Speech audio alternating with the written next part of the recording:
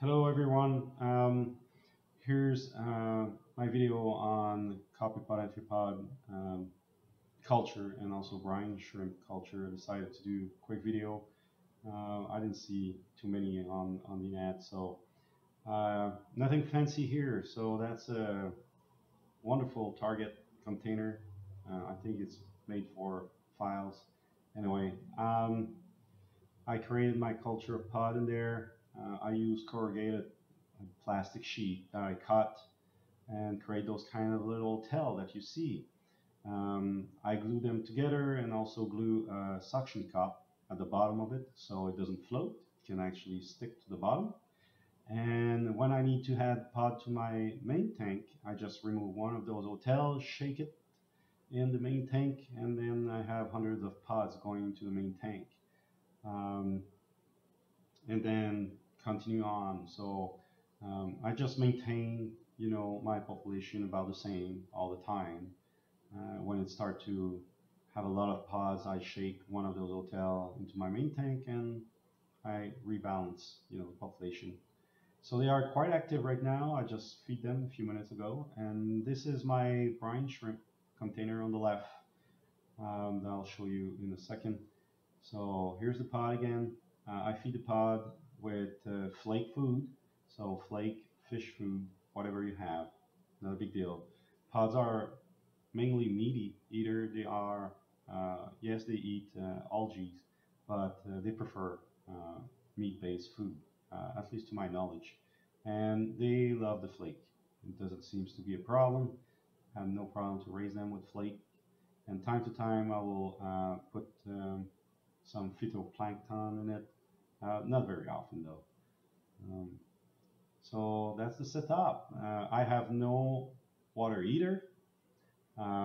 It's pretty much room temperature. The pods are pretty tough, so they can survive in many different kind of environment. So nothing fancy.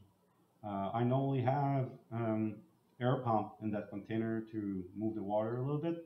So that's the only thing missing right now that I removed before the video. But simple air pump with a tube going into it, you will see that in my brine shrimp tank. So here are the pod. And here's the brine shrimp container. Those brine shrimp are about 5 years old. It's not the container I used to hatch them, obviously. But after the 24 to 36 hour it takes me to hatch the eggs, I put the brine shrimp in this container. So I'll try to focus here and let you see. You'll see there's thousands and thousands of brine shrimp. Very little, only 5 days. You're 5 days old. I'll say it. So I feed them with some spirulina powder. So it's a algae, dry algae. So, and again, I don't have any water either in that container. It's room temperature, and my room temperature is about 72 degrees Fahrenheit on a daily basis. It will go up to 76, 77 during the day, and 72 at night. So again, nothing fancy. Here's the food I'm using. You can eat it yourself. It's a superfood. It's good for human consumption as well. So I just use that. I put like a pinch, really a pinch every other day in that container. No more than that. And probably the first 5 days, I only put a pinch of that powder in there. And as they grow, I start to increase the food a little bit. But I don't want to spoil the water. The water is good for the time to raise them, so about a month. And after that, it's a full water change. Once the brine shrimp are adult, I just filter them in a net and put them in the new water and feed them to the fish and start a new batch.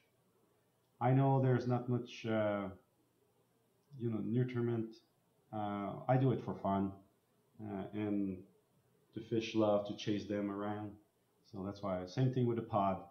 I don't have any mandarin.